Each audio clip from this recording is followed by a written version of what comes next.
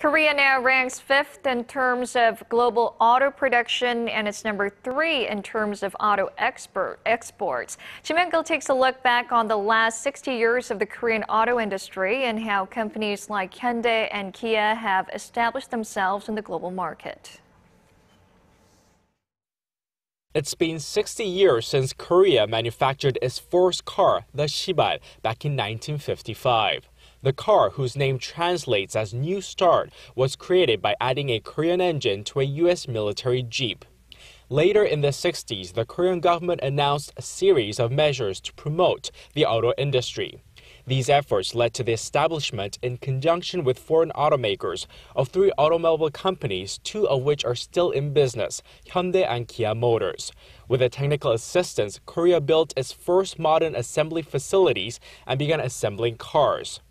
Through continued collaborations with foreign car companies, Korea's first homegrown automobile, the Hyundai Pony, was built in 1975.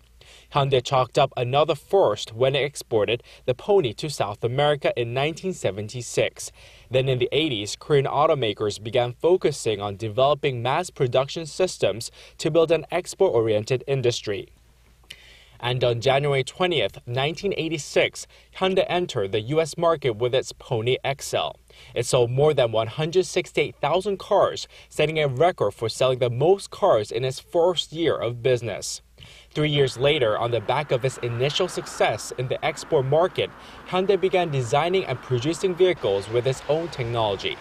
Last year, overseas shipments of Korean vehicles stood at more than 3 million units, and the value of Korea's auto exports reached an all-time high of nearly $49 billion. Hyundai and Kia Motors said Tuesday they had exported 100,000 vehicles for each of 17 car models last year.